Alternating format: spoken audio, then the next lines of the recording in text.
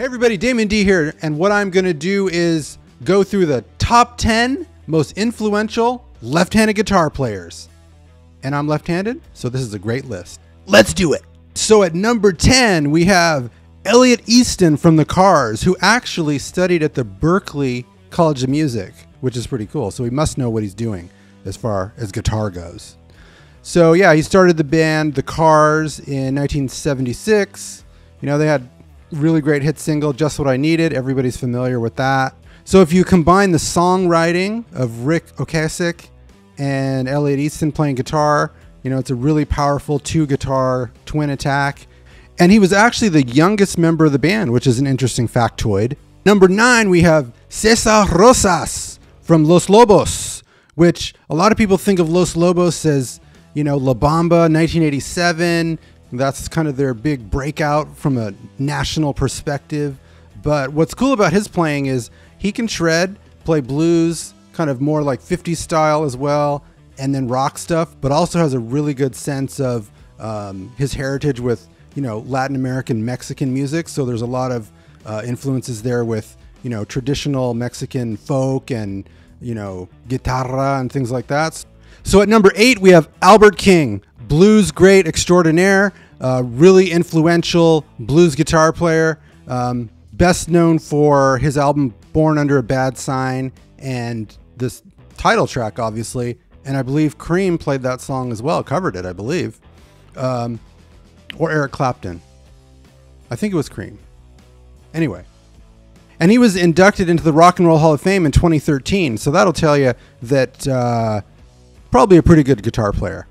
So Albert King, B.B. King, and Freddie King, 3 of the greatest blues players of all time. I think most people would say that's true. They actually weren't related. So at number 7, we have Jimmy Cliff. We have to put somebody in the reggae world on the list, and I think Jimmy Cliff really represents that really well. He's probably best known for his songs Reggae Night and Hakuna Matata. Everybody knows what that is. And his covers of, you know, Cat Stevens' Wild World. That's another one. And again, another left-handed guitar player inducted into the Rock and Roll Hall of Fame, Jimmy Cliff, 2010. That says a lot right there. And if you think about kind of the ska, rock steady, reggae vibe, I think, you know, he was really influential on that scene and kind of exploded the music all over the world. So Jimmy Cliff.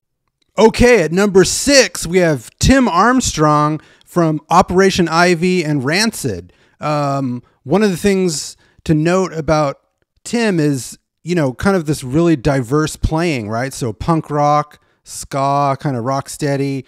You know, he was actually in a hip hop group as well. He's written for, I think he won a Grammy writing for Pink of all people. So can kind of go between that world of, you know, underground with ska and punk and mainstream punk, and then, you know, write for Pink, which is pretty much straight pop world, right? That's pretty great. And Armstrong also won a Grammy actually working with Jimmy Cliff, who was in this list as well. So that's amazing. 2 left-handed guitar players just tearing it up. It's really great. And he also worked with Joe Walsh, with, you know, everybody knows who that is, the Eagles and James Gang and all that. So pretty accomplished. Okay, at number 5, we have surf guitar aficionado Dick Dale. And one of the things I found out when I was doing some research here was he's one of the first people that worked, I believe, with Fender on a 100-watt amp. So if you want to talk about influence, there wasn't going to be no power amps, these big massive amps, until he came along. So one of the things he also did was kind of had reverb and effects and played a very unique style that kind of influenced the Beach Boys and all that kind of, you know, early 60s surf stuff. So Dick Dale's on this list. Amazing. At number 4, we have Kurt Cobain from Nirvana. And I think one of the reasons he's on this list is because from just this perspective of bridging the underground, the punk scene, what was happening in Olympia, Washington, and the grunge, and just exploding to the mainstream, and actually probably had a hand in, you know, the final nail in the coffin of the 80s hair metal scene, which, depending on your perspective, was good or not. So really influential songwriter in a trio, 3-piece. So we had a lot to do with, you know, singing, playing guitar, songwriting, and just really exploded on the scene within a short period of time. And, you know, within 5 or 6 years, just went from, you know, a guy in a flannel shirt in, you know, Washington that nobody knew to exploding all over the world, which is pretty amazing. And it was a pretty good songwriter as well. At number 3, we have Sir Paul McCartney of the Beatles. Now I know he's primarily known as a bass player, but he actually did more guitar playing than people know. You know, he played guitar on Blackbird, which is one of their most famous tracks. So he played on that. Taxman, which is a really great track. Good Morning, Good Morning. The End. So while he is a bass player and plays piano and keyboard as well, he does play guitar. So it really would be hard to leave someone as influential just in general on music, like Paul McCartney off the list, but he does play guitar, so we're putting him in. Okay, at number 2, we have Tony Iommi of Black Sabbath.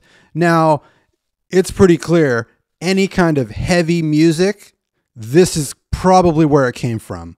You know, before Sabbath, you know, there was some heavy bands. I don't know, Hawkwind was, I'm not sure if they were before Sabbath, but this, you know, he takes it to a whole nother level with, you know, diminished fifths and distorted tones and drop tunings, which was kind of the start of all this heavy stuff that kind of flowed in the 70s and 80s and beyond. And even to now, you know, it's pretty clear that his influence is unparalleled. And if you're talking about heavy music, this is where it starts. And at number 1, of course, the man on my wall, Mr. Jimi Hendrix. It's really tough to say anybody had as much influence on rock, especially rock, blues, heavy guitar, than Jimi Hendrix. You know, the leads and the solos and the showmanship and lighting his guitar on fire and all that is in there.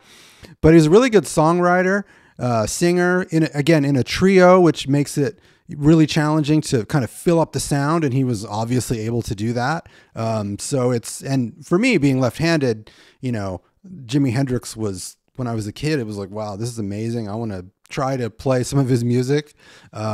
Really influential, and it's again an artist who had a really short kind of time span before he passed away, I think at 27.